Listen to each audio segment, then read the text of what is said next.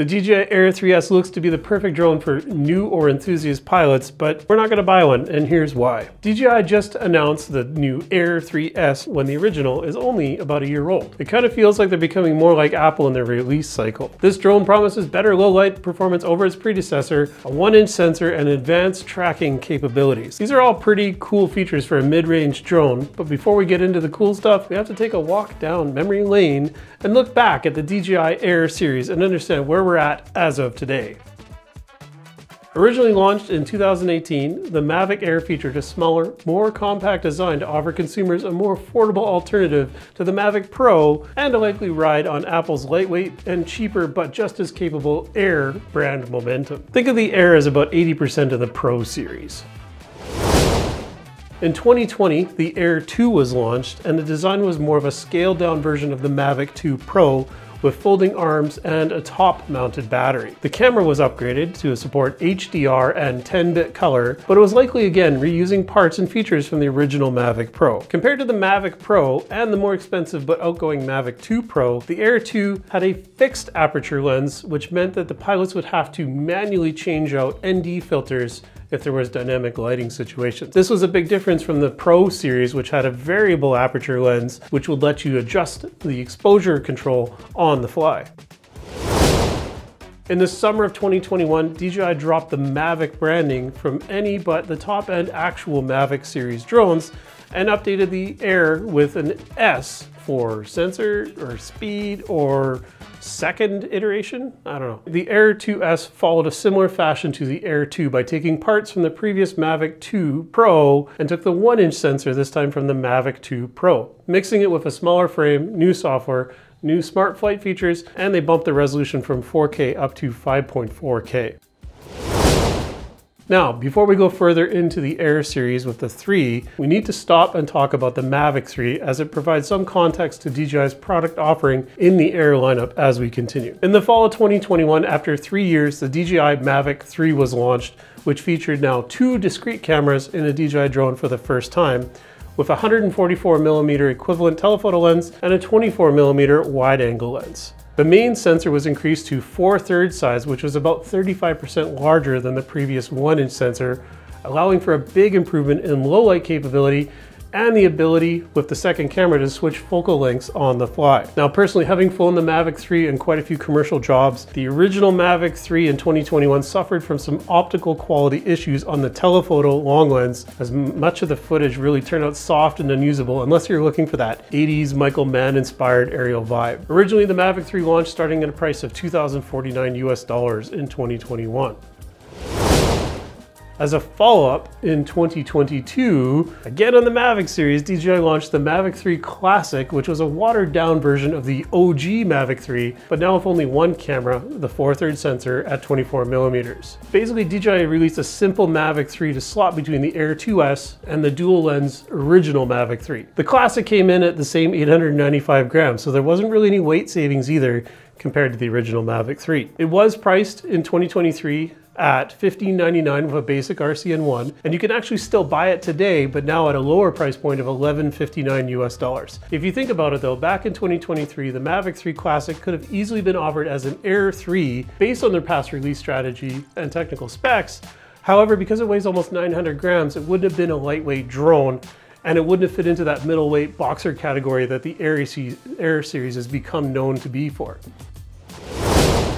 So in the perpetual onward march of consumerism, DJI has now released the entire new Air 3 in the fall of 2023, which is now again a watered down version of the Mavic 3, but with a pretty hefty weight penalty. The new Air 3 had consumed a bit too much turkey, just like me over the weekend, and ballooned from 595 grams up to almost a 3/4 of a kilogram at 720 grams. What was the cause for the weight gain aside from the sheer gluttony of stuffing and mashed potatoes? Well, now that it's got a second camera, just like the original Mavic 3. It didn't really happen without sacrifice or as expected. DJI replaced the original 1-inch sensor in the Air 2S with a new but smaller 1/1.3 inch sensor in a double helping with a stacked backside illumination, which meant that there was a significant improvement in low light, coming close actually to the Mavic 3's larger sensor. So the dual camera stack featured the same 24mm wide angle length and now the 70mm length in the mid telephoto that was found on the Mavic 3 Pro. Maximum video resolution dropped from 5.4K down to 4K, but frame rates went up to 104K and 200 frames per second in 1080p on both lenses. Compared to the Air 2S, flight time was increased by nearly 15 minutes, software and obstacle avoidance were improved, and omnidirectional vision was featured for the first time in the Air series. What wasn't changed though was the fact that both cameras still featured fixed aperture lenses, meaning you still needed to swap out ND filters. And in some consolation though, the aperture was increased from f2.8 to 1.7, which meant better performance in low light situations.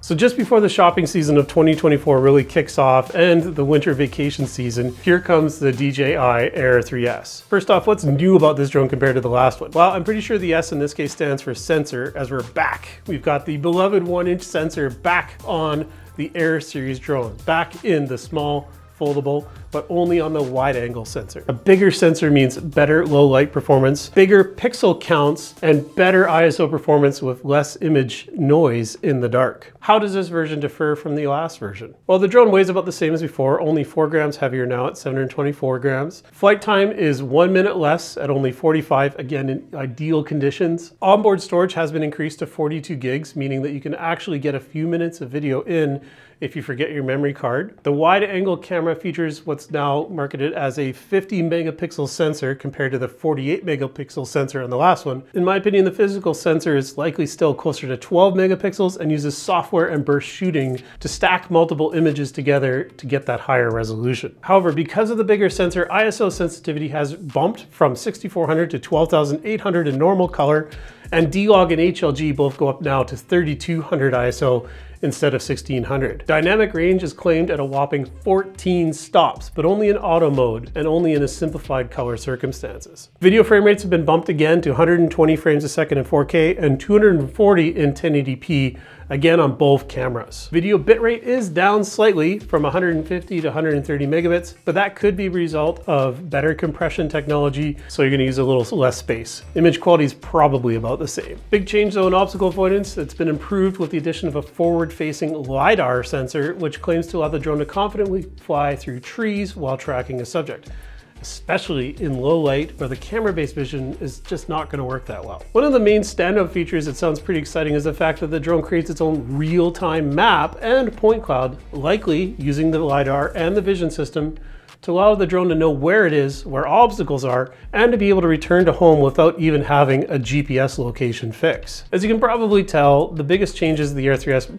are going to bring to the table are going to be best experienced at night. The increased ISO and dynamic range, the LiDAR sensor working in low light conditions, and the bigger sensor are all in a compact package that make the Air 3S ideal for someone who wants to fly a lightweight drone in suboptimal lighting conditions. Speaking of night, if you're into flying at night, we've got a whole podcast that dives deep into what you need to be aware of and how to fly safely. Check it out below if you're interested. Real question, are we going to pick up an Air 3S? No.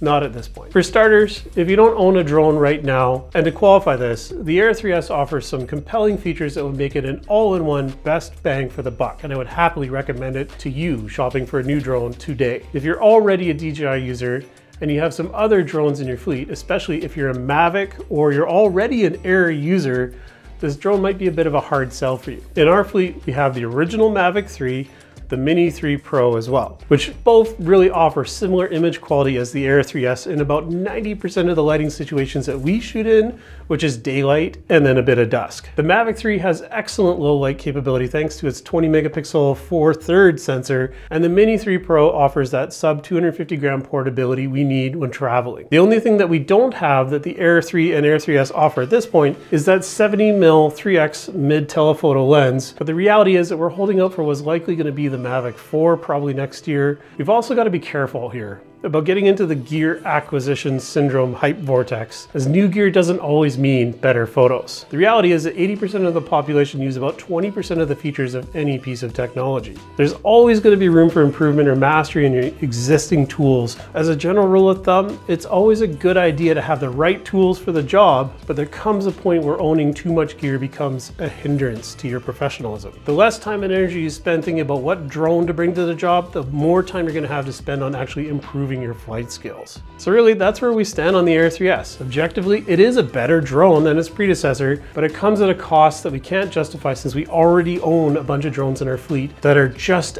almost as good. The original Air 3 gives you almost all of the features that the Air 3S has and comes in at least $200 cheaper. And with the holidays right around the corner, we wouldn't be surprised if we're going to see a sale or some sort of price drop on the existing Air 3. So even in the next couple years, the original Air 3 is still going to hold its own and still be more than enough for most enthusiast pilots. But if you find yourself in low light conditions and you need that extra boost, then maybe the Air 3S might be the option for you. I'm not telling you not to buy it, but I'm telling you that we're not buying it. So let us know in the comments what you think. Thanks for watching, everyone. And if you like this video, don't forget to hit up that like and subscribe button, and we'll see you next time